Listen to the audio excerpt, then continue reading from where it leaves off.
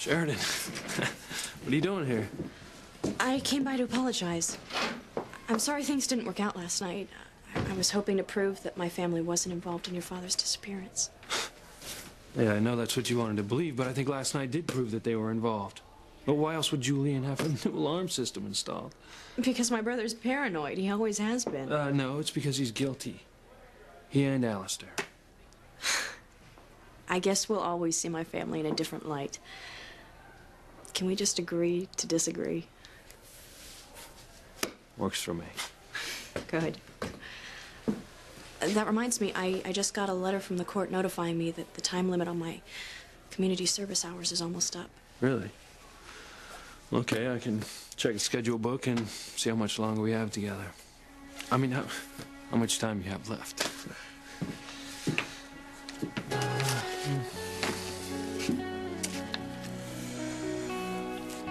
I think I need at least 10 more hours to make the deadline. Is that all? I mean, I just thought, gee, I had longer. Well, you're probably right.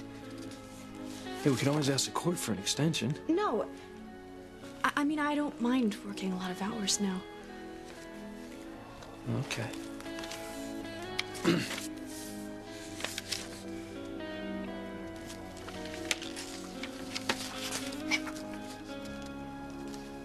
Three hours? Is that all she's got left? Can't be right.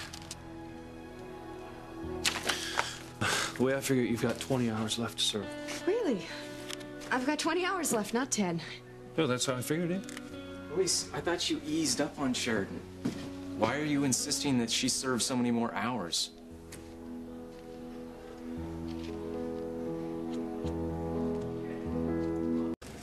I'm not forcing Sheridan to serve more community service hours, Hank.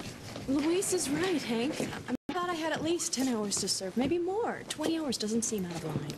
Okay, I was just trying to protect you from your tyrannical boss. Look, Sheridan's welcome to go over the schedule book if she wants. I'd take him up on that. I mean, I'd check for you if I didn't have some place to be, but I'll catch you guys later. Yeah, see you later.